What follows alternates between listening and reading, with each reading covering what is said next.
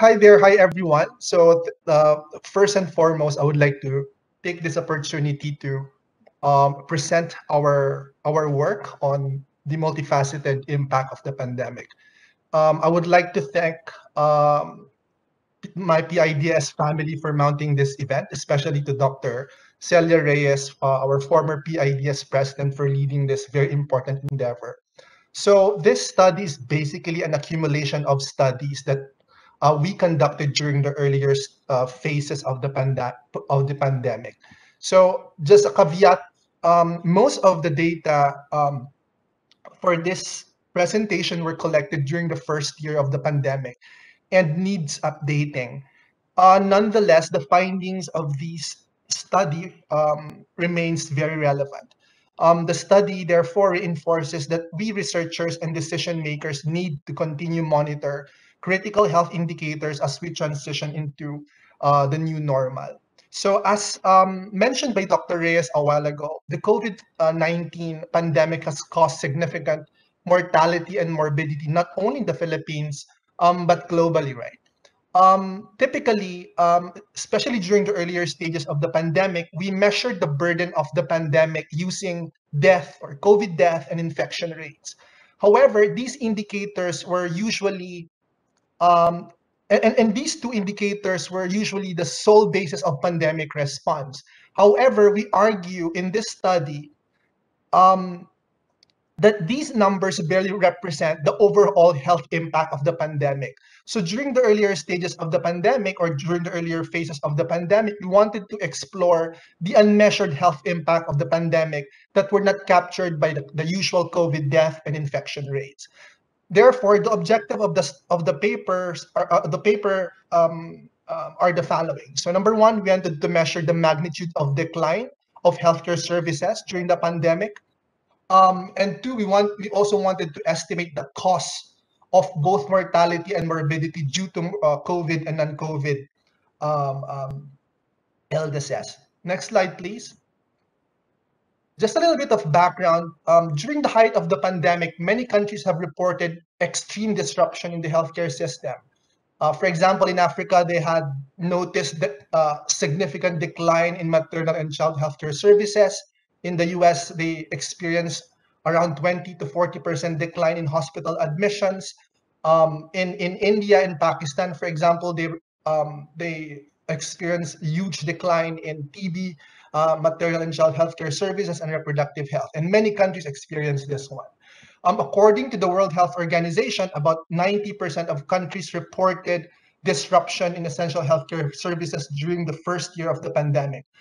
And most low, middle, and income countries like the Philippines are more likely to suffer from the wrath because of the relatively weak healthcare system.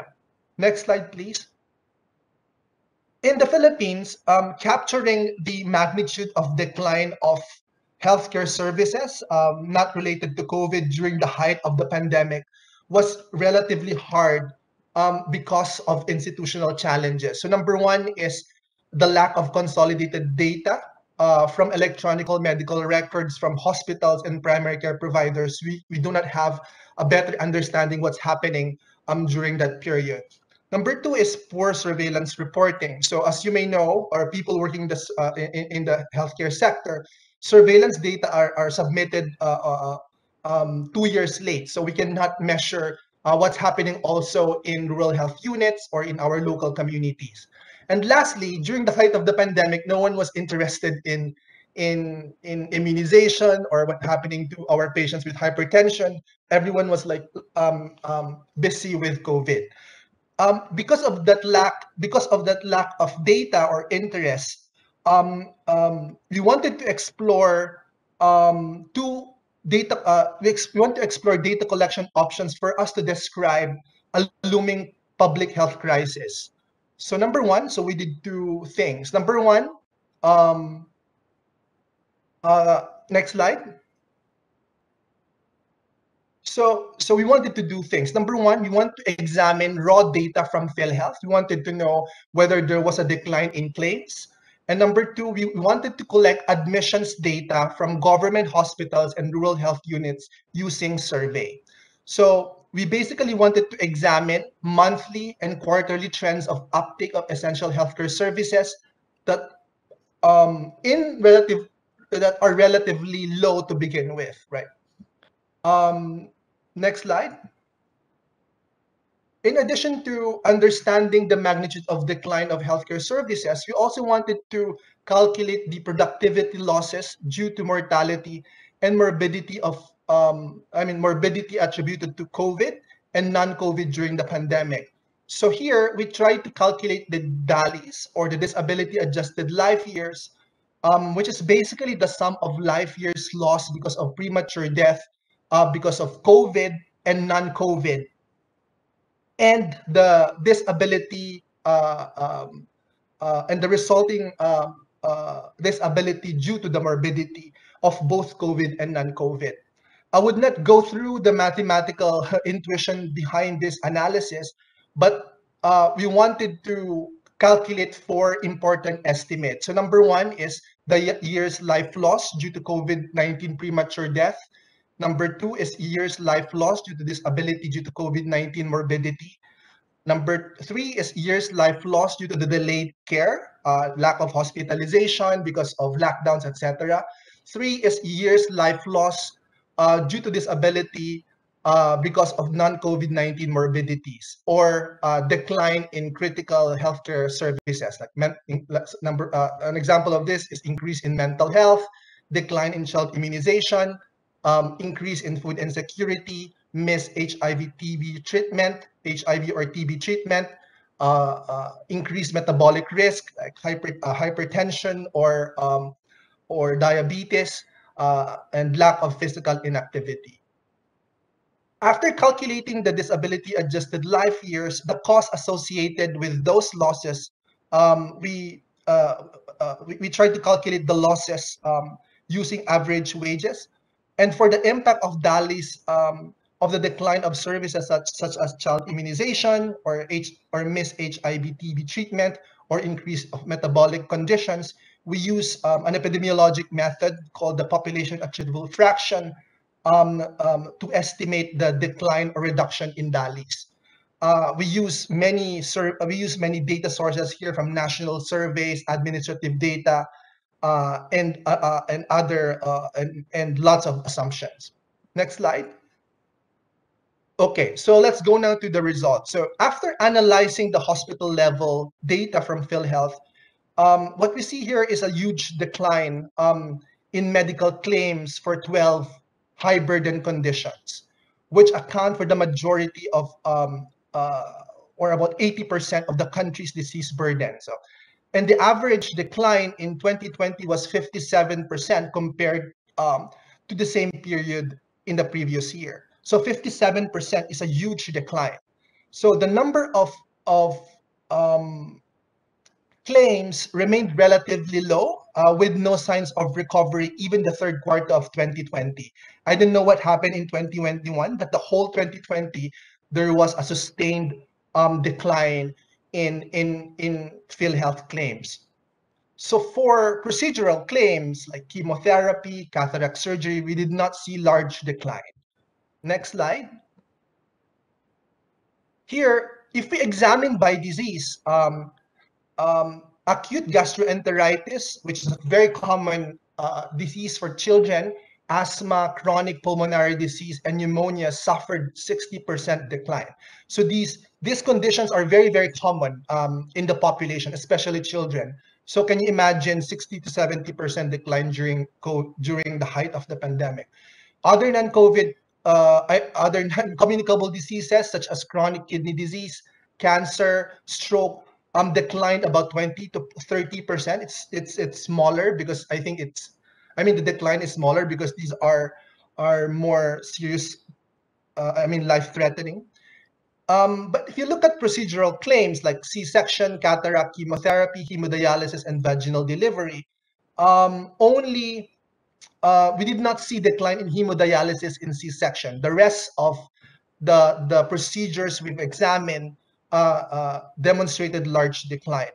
So we had another study, but we will not be discussing here, and it was published in the regional journal of the Lancet, which further examined the decline in inpatient claims for this condition by insurance membership. And based on on that follow-up studies, the large decline in claims was reported among the sponsored or the poor indigent members of PhilHealth. So there's an inequity angle happening in in this story.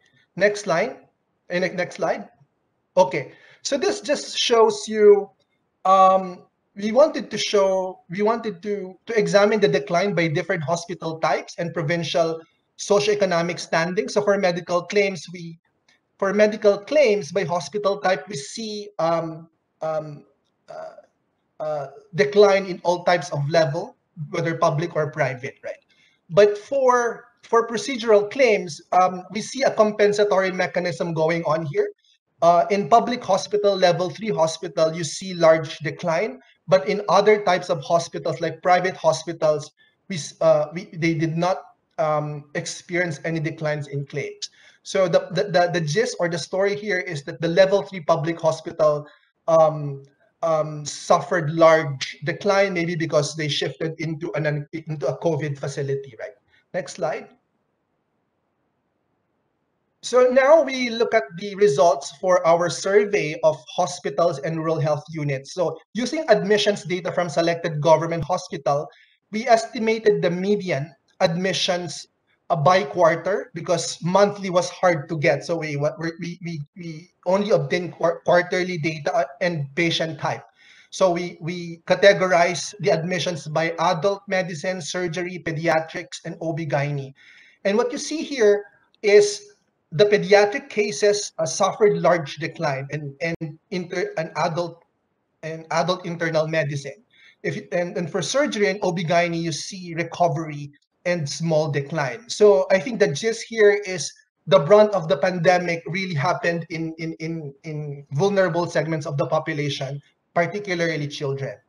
Next slide.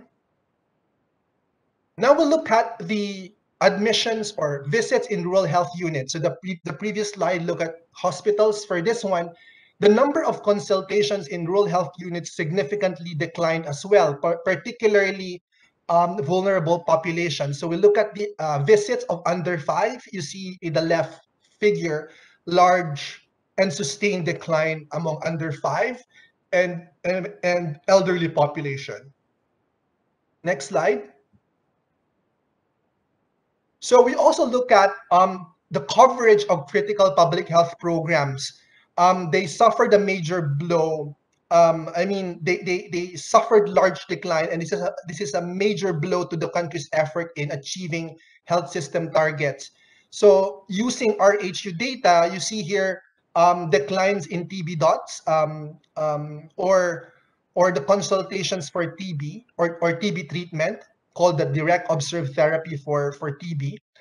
And we did not see any improvement in the fourth quarter of 2020. For 2021, we don't know. We're still examining whether the decline was sustained or there was a recovery. But that would be very interesting to see. Okay, next slide. This one just shows you the program data from the Department of Health, just reinforcing the decline in the uptake of critical public health programs like TB dots and HIV. You see decline in 2020, for example, almost 49% decline in number of tested TB, number of diagnosed and treated and new relapsed TB also decline. So you will see large decline in many TB indicators, and similarly for HIV, just to back up the story in our survey. Next slide. Okay, so that's for the first objective. Another objective is to examine the economic costs attributed to health because of COVID and non-COVID illnesses. Based on our estimation, the total lifetime years cost because of COVID and non-COVID is around 2 to 4 trillion pesos, right? But for this one, we put the lower end estimate, so 2.2 trillion pesos. So for COVID premature death, around 94 billion. That's the lifetime years That's the lifetime cost of COVID premature death. Non-COVID death due to lack of healthcare, around 400 billion. And we want to emphasize that the cost of non-COVID death is actually much, much higher than the COVID premature death. And we also estimated the foregone wages because of morbidity. So for COVID morbidity, we included long COVID, around 65 billion pesos. That's the lifetime cost. And for non-COVID morbidities, as I've said, lack of immunization, decline in immunization, increase in food insecurity, etc. We estimated at around 1.7 trillion pesos. So when you add this, the total cost, at least for health, is around 2.2 trillion pesos, and that's the lower end estimates. So our higher end estimates around 3 to 4 trillion. So next slide, please. This is just a few takeaways or the gist of the story. Children bear the brunt of the pandemic. Another important lesson from here or message here is that the uptake of most healthcare services remained below the pre-pandemic level throughout the year 2020. What happened to 2021 must be evaluated or must be examined, right? That there's no substantial recovery in 2020, and we don't know what happened in 2021. Number two is rearrangement of healthcare services and healthcare resources was very apparent during the pandemic. And in the paper, our recommendations revolve around strengthening health system, pushing for the implementation of UHC, which looks at conditions in a more holistic fashion, looking at not only COVID, but looking at other conditions that actually implications on population health and well-being. So that's the story behind, or that's the recommendations in the paper, in pushing for UHC and for genuine health reform. So I think this is the gist of our study on the multifaceted impact of the pandemic. So thank you.